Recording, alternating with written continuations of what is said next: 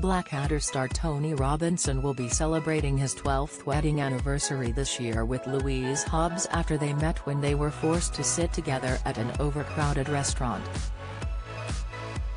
Recounting the bizarre story on the White Wine Question Time podcast with Kate Thornton, the 76-year-old casually noted that the Smithfield restaurant where he met Louise was called Spitz. Kate interjected, "John Torode owned it." The actor sat in stunned silence for a moment before exclaiming, "Did he? I never knew that. Well, it's because of John Torode that I met the love of my life. How funny." Tony Robinson says he was a seductive BD before he met wife. Latest, he explained he and Louise happened to be at the restaurant at the same time for lunch, but because it was overbooked they were offered the option to sit and eat together as complete strangers. The father of two recalled the feeling of being suddenly sat down in front of the most fantastic person I've ever met.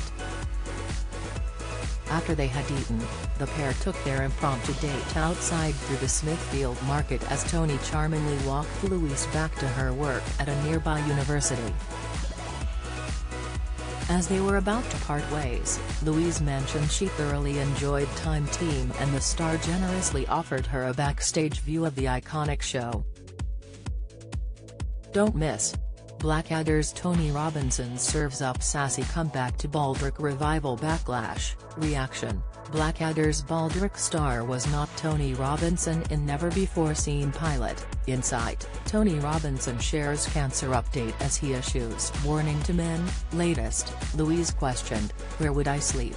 And seemingly attempting to flirt, Tony declared, "Oh, we've got loads of tents," as he burst out laughing.